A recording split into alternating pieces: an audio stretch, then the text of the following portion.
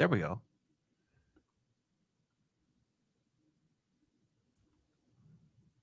Welcome to Bucket List Coach Web Show Live.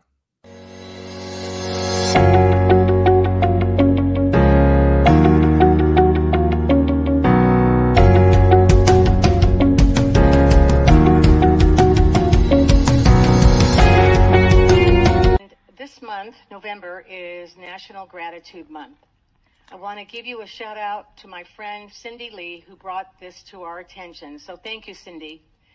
National Gratitude Month in November encourages us to embrace the power of gratitude. Gratitude is more than simply saying thank you. Gratitude's an amazing power, having the ability to shift from focusing on the negative to appreciating what is positive in our lives. Practicing daily gratitude gives us a deeper connection to ourselves and the world around us, and to our Creator. If everyone practiced daily gratitude, we could change ourselves and the planet for the better. Everyone would be happier, love would grow, the world would know true peace. What are we waiting for? Give gratitude a try. You'll be happy that you did. Wow, that is amazing. Thank you so much to the mayor of Huntington Beach for the National Gratitude Month proclamation. Great job, Cindy. Hey, folks, welcome to the Bucket List Coach Web Show Live. My name is Robin Stern, and I'm going to be your host for as long as it takes for our good friend Cindy to get her act together and get back here and take over this show again. So you're stuck with me, guys. But I just want to say that I am your Google guru. I help you with Google, and I make all things Google work. I'm also the executive director of Be Better, Not Bitter. And since we have, this national giving thing going on this month, we decided that maybe I should throw that out there as well. But I really want to tell you that for the next few weeks, I'm going to probably be the host of this Bucket List Coach Web Show Live, as I'm filling in for Cindy, whose shoes I'm not worthy to tie. However, I am humbled and honored that she would choose me to serve her audience, you folks. So thank you very much for having me. And please, please stick around. If her numbers drop, she's going to axe me in a second. All right. So this month, the show is all about celebrating Aviation History Month. How cool is that? I'm a Marine. I worked on helicopters, so this is all about me as well. It's also the Marine Corps birthday and Veterans Day this month as well. So we have Gratitude Month on the 27th. We celebrate the National Day of Giving.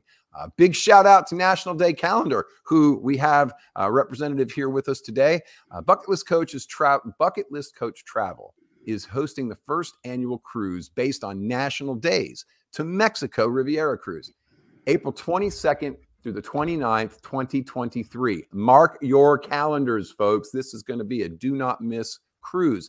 We're going to celebrate National Prime Rib Day, International Pay It Forward Day, Guitar Month and Brunch Month, and for Volunteer Month, volunteering in an orphanage in Puerto Vallarta. How much cooler could that be? Check out MexicoBucketListCruise.com. That's MexicoBucketListCruise.com. And also a very special announcement: as soon as the National Day calendar will be announcing that Cindy has her very own National Day. That's some pretty cool stuff. So today is we have a guest with us from National Day calendar, Chris Vandeventer. He is the man. Chris, I really appreciate you coming in today and helping out and bringing the story about National Day calendar. But tell our audience a little bit about the National Day calendar. Like, how'd you get started with it? How important it is that we have this kind of place to go and all be on the same page about the National Gratitude Month, Aviation History Month, and then the Day of Giving. And then maybe you can end us up with a little bit of aviation trivia, because I understand you may have a connection to that as well. Chris. Yeah. So National Day calendar, we've been around since 2013. Actually, this January 19th is our 10th anniversary.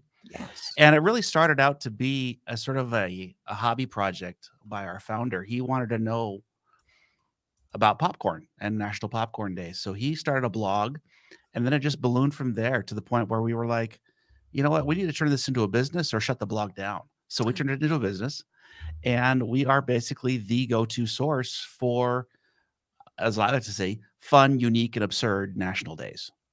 Well, I Um, appreciate your calendar because my social media person uses it, almost religiously to make sure that if she doesn't have content from me, she has something that she can post content wise. mhm. So thank you again, sir. You guys really do make a difference with that.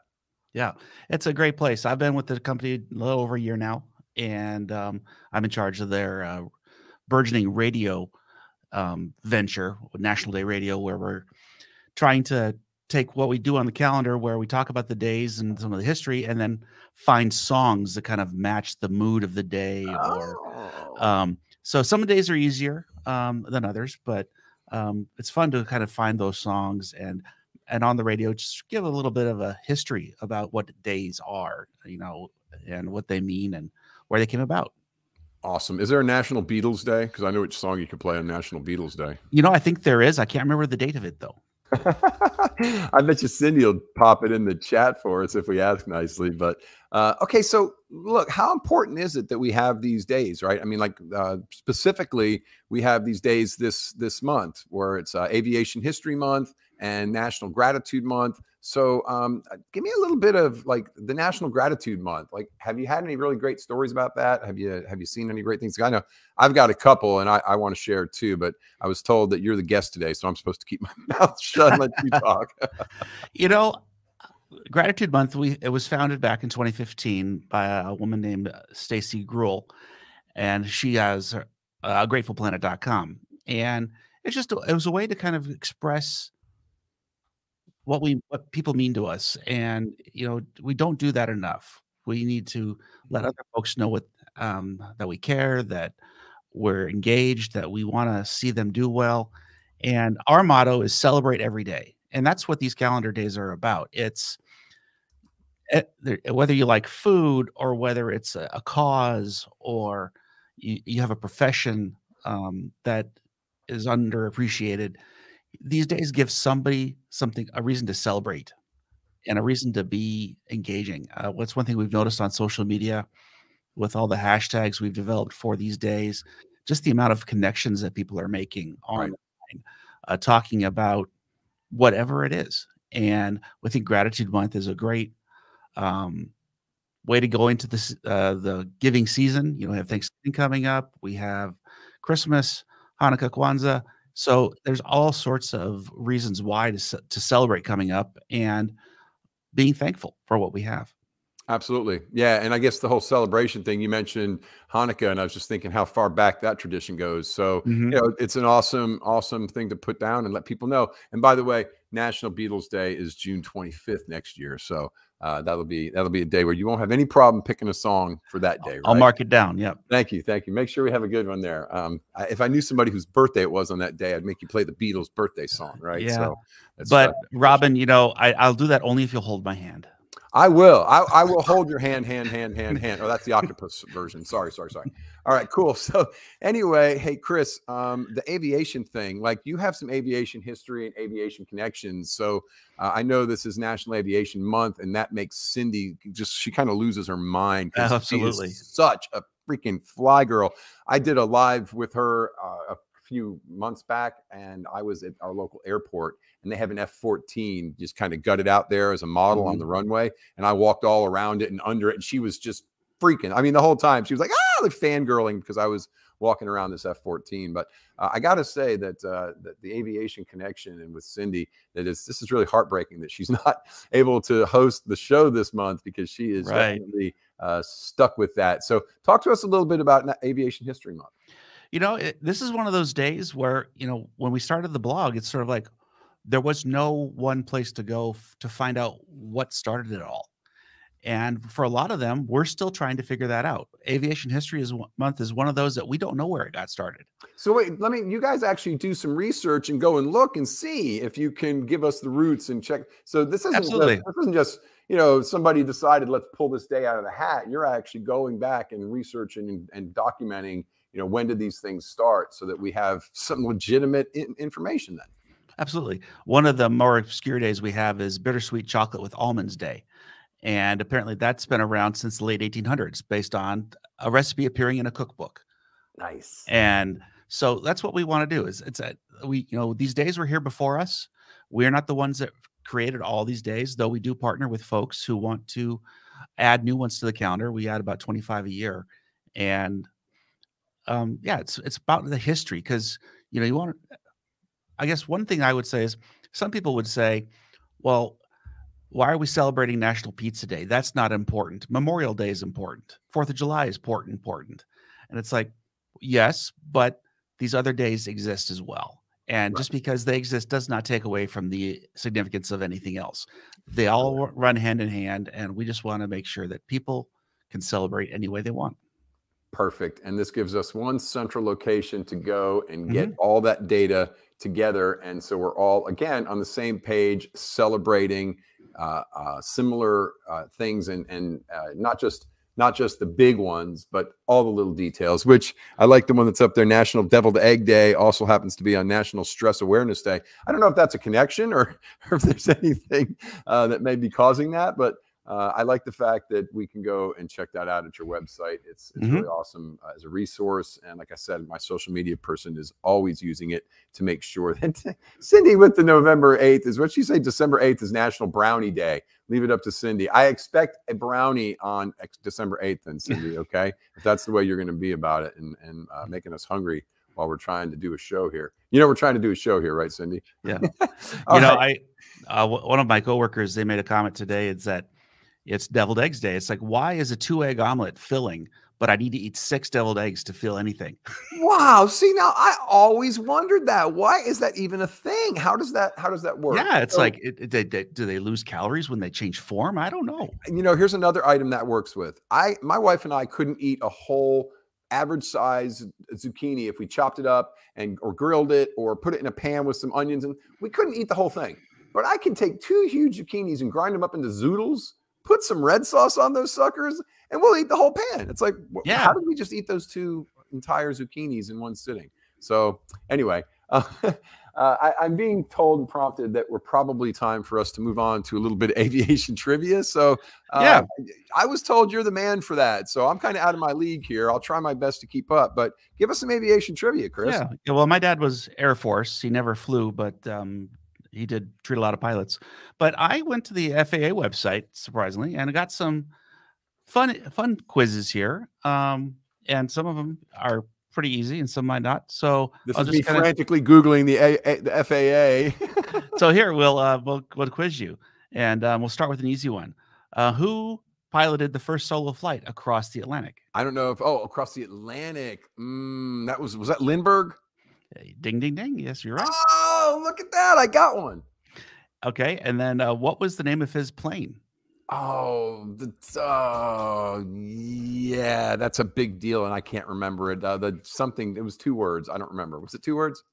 It's 4. Oh, 5, nope. Actually. 5. Spirit of St. Louis. Spirit of St. Louis. I was like, Lucky Lindy kept going through my head. Sorry. Okay. And then we're going to throw a big curveball here for you. Who was the first air traffic controller? Oh, I don't know, but he was bald very shortly after he started, right? I understand. They need National Stress Awareness Day. Yeah, that's right. His name was Archie League. Archie League, like baseball league or football league? Yep. Spelled that way. Yeah. Archie League. There's some useless trivia. Yeah. So we're going to go military question here. Which of the following is a military aircraft? The A300, the Boeing 727, or the F-17? The F-17. That was too easy. Way too easy. Yeah. Way too easy. Okay. Let's see. What aircraft is known as the Hercules? Oh, that's is it? Well, I won't even give you. You're going to give me options? I was going to give you options, but why don't you tell me what you think it is before I believe it's the C-130, but it could be the C-5A, but I think that's the Galaxy, not the Hercules. Well, you are correct. The C-5 is the Galaxy, and the C-130 is the Hercules. Yes. All right. Now, and I tell you, I'm holding my own here, folks. And I tell you, you haven't lived until you've flown in a parachute seat on a C-130 all the way to Korea. That's thank God I've never had to do that, and I'm sorry if you did, sir. Military space aid travel. It's the way to go. Oh, boy. Okay, so next one. What does supersonic mean? Supersonic. Faster than sound, really loud, or faster than the speed of light? It would have to be sound because sonic is sound, right? That's right. Right. Okay, Cindy threw a question at us here. What airport is the largest in the USA, in the U.S.? So there's largest or busiest, right? So those are 2 different. For me, it's a toss up between LAX and JFK. For largest, I'm not sure. Cindy, did you look that up? And do you know which is the busiest? Atlanta's the largest. No, they're the busiest, Cindy. I don't think they're the largest. I think they're just the busiest. We have more takeoffs and landings and more passenger numbers through the terminal. But I don't know if does that make us the largest or just the busiest? I don't know. We'll have to figure it out. However you want to say it. Yeah. We're bringing that question back around. All right, Chris? Okay. All right. What kind of aircraft has a motor but no wings? Aircraft with a motor but no wings. It's got to be A rocket, a glider, or a blimp? a rocket. No, it has wings. A blimp. Correct. Okay, there we go. There we go. Got me. Okay. Which aircraft has wings but no motor? A glider. I got that. That's right. Yep, you got that one. Okay. Okay. And let's see. Who invented the kite? Which nationality, which country invented the kite? It's got to be the Chinese. Well, your choices are Chinese, Japanese, or the Russians. It's got to be the Chinese. The answer there is the Japanese. No, wait, nope. I'm reading the wrong key. It is the Chinese. Yes, they invented the kite. Yep. I was reading the wrong question. I got it wrong. I got it right. That's right. Okay, now who invented the rocket? The rocket. Same three choices. That was the Chinese too, right? Didn't they do it with fireworks? Absolutely. All right. There we go. That's right. Okay, that's all I had for. That's all we got. Questions. Okay, yeah. well that's fine because the rest of them are far too easy. Oh, okay. Well, we don't want the far too easy ones. Cindy said something about was the largest, the busiest. Did she say something else? Nope. She said Atlanta is the busiest. That's what we got from the Facebook user. Atlanta is the busiest. And Cindy, I think it's Atlanta. So, all right. So maybe Atlanta is the biggest, but the largest. I do know that we've been fighting with like Dubai or something is the most passenger counts. We fight back and forth with that. So, yeah, go ahead, Chris. I have two more. Yeah, we'll throw these ones out there. Let's see. The first free flight of a human happened in 1783 in a hot air balloon. Where did that occur? What city? You're offering me options because there's a lot of cities. Well, your choices are London, New York, or Paris. I want to say Paris. And you would be correct. Yes, that was a guess. That's great, man. Okay, and this one here, this is a famous aircraft, but it had a famous name, but I'm not going to give you the name or who built it. The H-4 Hercules made one flight in 1947. What was the name of that aircraft? It was is that the one that carried one of the bombs? Keep in mind 1947, so it was after World War II. Okay, yeah. It was built by Howard Hughes. It was something had a weird bird name. Yeah, it was his Spruce Goose, his all-wood plane. All wooden, that was it. Yeah, that's right. And I think it flew like for 3 minutes. Yeah, well, and then it turned into matchsticks. That's right. So that wraps up my aviation history. You're welcome. Okay, so I'll throw a couple of F-14 Tomcat facts out because Cindy's an F-14 freak. So can you tell me the day of the first flight of the F-14? Oh, geez. Yeah, right. Do you realize it was almost 45 years ago on December 21st, 1970? 70. Wow. 1970 was the first flight. That's almost 50 years ago. Yeah. Well, I guess I'm looking at an older website then. So here's just a fact. The F-14 was the largest and heaviest U.S. fighter to ever take off of an aircraft carrier. That's interesting. A pretty big deal. Yep. Even when they stripped down the B-29s in World War II. I guess so. Okay. I'm reading it from a reputable. It's on the internet. It has to be right, Chris. That's right. It's the truth. It's on the internet.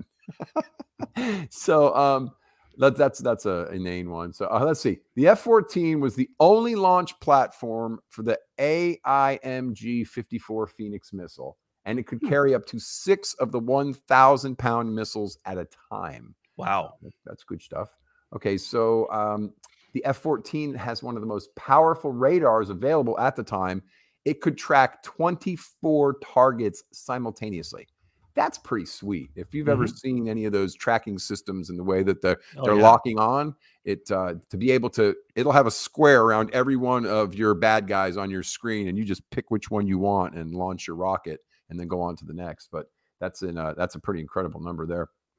So it served as the Navy's maritime air superiority fighter, fleet defense interceptor, and aerial reconnaissance platform. 3 different roles for one jet. That's a pretty flexible jet, I got to say. That's more flexible than a pole. Never mind. Sorry. The only country currently operating the F-14 is who? Come on, Chris. There's only one country still using it. Well, it has to be one of our allies. I got that right. That's true. That's true. Well, I know it's not Japan because they fly the F-4. All right. Right. Saudi Arabia. Got to get the page back up here. It's not an ally. I'm sorry, it's not an ally anymore. Oh, really? Iran. Oh, okay. Only country still. That was my other guess. That was your next guess. Okay. The F-14s were exported to Iran in 1976 when the U.S. had a positive diplomatic relations with the country. So it was an ally at the time. There you go. Okay. So the F-14 wings can be overswept to 75 degrees to save space. So they show a picture that they could actually move the wings back, right, and fold them down along the fuselage. It was for supersonic flight, but it also saved a lot of space on the aircraft carriers. Absolutely. Yeah, there you go. Let's see. Oh, here's a really cool one. So the fact that they could do that with the wings was a pretty great task and, pretty cool technology. But did you know that during the testing of the plane, before they actually, brought it out for full production, they landed an F-14 on an aircraft carrier with one wing swept back and one wing fully extended?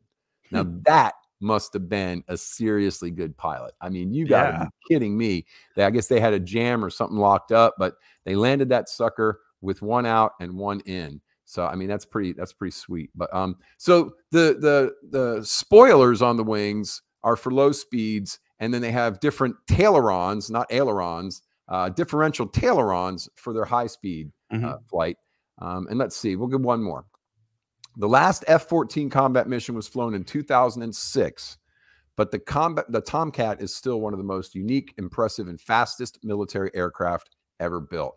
So there you go, folks. 2006 was a turning point from the big warhorse size, super fast, to the more sleek, more technology-driven, the F-35 and stuff now. That we were talking about this. I worked on Huey and Cobra helicopters in the Marine Corps, and we were talking about the new copters and how the Hueys and Cobras were like the Ford pickup truck, and the new helicopters are like the Teslas. But it wasn't a smack at the Hueys and Cobras. What he was saying was we could go out simultaneously with the Apache guys or the Black Hawk guys, and we would be up and gone in 3 miles downrange before they even got that thing fired up, because there's so many computer systems that they had to, get fired up and sequence, and everything had to come online, where, there's none of that in the older birds. You just come out, you kick the tires, you make sure there's nothing leaking, and you jump in and go, right? So very, very convenient and just a horse, just a workhorse aircraft. I was very honored to be able to work on those. I was an aviation electronicsman, so I had a lot of troubleshooting that I did, and it's what kind of spun me into. I now own a computer business, and I have a little store, and we sell and service and repair computers because troubleshooting is our life, and there's no better place to do that than in the computer industry. So, okay, so I'm not sure if I can help with this one, but Cindy said, tell the audience about how call signs work. You want to fill in on that? Are you aviation enough to give us? No, I'm not. I could do the rest of this broadcast using the military alphabet, but I got the nomenclature: Alpha, Bravo, Charlie, Delta, Echo, Foxtrot, Hotel India. Hotel India. Go ahead, you go. Well, I think I forget J. Juliet. Juliet, and then Kilo. Kilo. Yep, Kilo. L is Lima. Yeah, and Mike, November, Oscar, Papa. Yeah, then I'm, if they throw them up, there's this meme that goes around on Facebook where somebody will write out an entire post using the military alphabet, and you're smart if you can read it. And I can usually figure it. I can pull it out, but I can get it pretty well. The human brain's pretty amazing, Chris. Right? Have you seen the ones where they like leave out every third letter and you Oh can yeah. still read it if your Mhm. brain is working pretty well? It's a good test if your brain is starting to shut Mhm. down. Oh, the call signs or the pilots, they all have their own call sign, right? So Right. what was I knew that. Maverick from the movie Maverick Mhm. and Ice and all that? Mhm. So I guess those are the call signs you're talking about, Cindy. Aviation call signs. How do pilots get their call signs? The origins of aviator call signs are varied. Most call signs play on or reference on variants of the aviator's first or surname. Hmm. Other inspirations for call signs may include personality traits, middle name, references to historical figures, or past exploits during the pilot's career. There you go, folks. You got your call sign information. Okay, so a Facebook user posted in here a few minutes ago. As established, Atlanta was the world's busiest airport in 2021, having processed more than 75.7 million passengers. But what does the rest of the top 10 look like? U.S. facilities dominate the rankings, with Dallas-Fort Worth, Denver, Chicago, O'Hare, and Los Angeles International completing the top 5 as of October 9th, 2022. So there you go. Still Atlanta. All And right, I've flown through all of those airports. guys. There's a piece of trivia for you, folks. All right. Well, I'll tell you what. We're coming up here. We're a little bit past the halfway point of the hour here. So if you're good, Chris, I'm going to go ahead and Yeah. wrap this thing up. Not a problem. So do you have anybody else you want to shout out before we go, Chris? I just say, go to nationaldaycalendar.com, search for your birthday, find something fun, see what's going on out there. And, we have a 2023 calendar you can buy, both a wall calendar and one that sits on your desk. Christmas is coming up. We got some new ornaments. We got some ugly Christmas sweater ornaments that just went on the store. So you'll have a heyday with those. So ugly Christmas sweater day is coming up, and I think it's December 9th.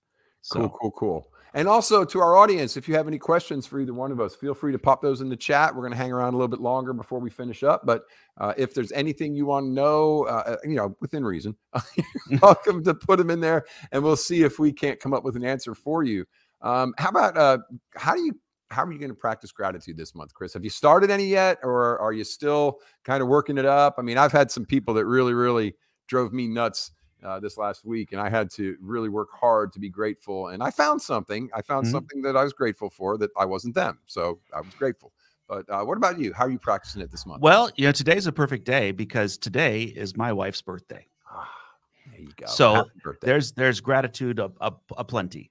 Very cool. She loves funfetti cake. I'm not a fan, but that's how I express gratitude. I make her a funfetti cake every year. Very cool. Now, see, that's just true love right there, brother. So, Amy, I just totally Cindy. Why did I have Amy Lee all of a sudden pop in my head? Because she has Amy as the first name on here. Right. Cindy wants to shout out Amy, Alice, Marlo, Chris, and Chris. That's you, the second Chris. For National Day Calendar has helped her with her gifts and travel business because she can always send somebody something really cool. Or I get lots of really cool messaging from Cindy on all kinds of different days where she's just saying, grateful for you. Today's this type of day or whatever. So I really appreciate that. And Cindy really appreciates that as well. So folks, I'll tell you what, Chris, we're going to go ahead. Anything more before we send you out? I don't see that we got any. No, we're good. I would add, Bonnie's a new member of our staff. She is our social media guru. So shout out to Bonnie as well. All right. Well, there you go. Thank you very much, Bonnie, for handling that. And if you need any social media tips, I know a place where you can find out what day, National Day it is. So, have something to post. That's right. Look me up. I'll help you out there, Bonnie. Okay. Cindy wanted us to say also that she wrote a book on how to use the National Day Calendar. That's how much of a badass she is. So, all right, Chris, we're going to pop you out into the green room and go ahead and wrap this sucker up. Thank you so much for coming and hanging out with us today. I really appreciate it. Great getting to talk to you. Great time. Know you. Have an awesome rest of your day, sir. You too. All right. Okay. So thanks to everyone who watched today. Next Wednesday, we are going to be celebrating the Marine Corps' birthday. And if you would, please share, like on Facebook, make sure people know what's going on and get the stuff going out there so that we can get more people to understand that this is the National Month of Gratitude. And we are really working hard to help people find something to be grateful for in their lives. Because guess what? No matter how bad you got it in America, you're still one of the 1%ers. All right. So my name is Robin Stern. I'm going to get out of here. You guys have an awesome rest of your day and be grateful. Take care.